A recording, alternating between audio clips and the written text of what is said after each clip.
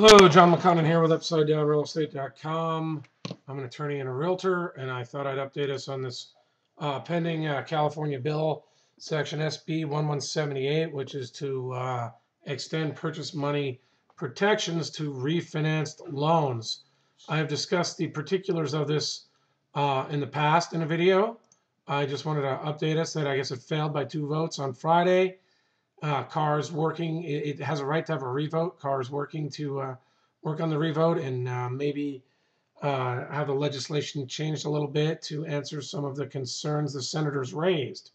However, I raised two questions. One, do we know if this bill will apply to short sales? Because oddly, if this bill shows that loans that were recourse are now going to be considered non-recourse, yet we don't know what will happen after a short sale if the lenders do not release the deficiency in the short sale, as we know many don't, especially for realtors. Sometimes a lawyer can get deficiencies released in writing from B of A, where we know that most realtors can't on non-HAFA short sales.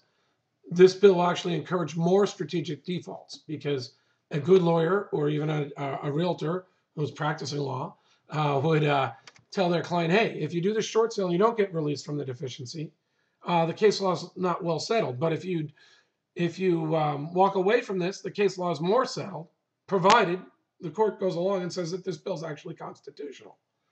Which brings up my second point. As much as I don't like what the banks have done to this country, that they've destroyed our children, they have hurt our children's futures. We've had something like $13 trillion spent in support of them. It wasn't just $28 billion for loans. It was the $1 trillion we've spent in these subsidized HUD loans. It's the trillions we spent buying back Chinese debt by the Fed. And there's lists on the internet of where the $13 trillion is. And believe me, I don't like the banks.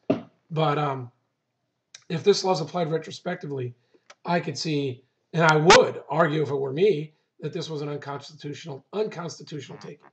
Because at the time they entered into a refinance loan, they, especially a second, would not have expected 580B to apply.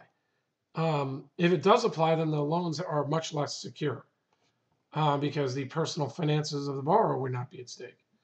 So in short, 2 questions. One, would it even apply to short sales? If not, it seems to encourage more strategic defaults. 2, how could it be constitutional?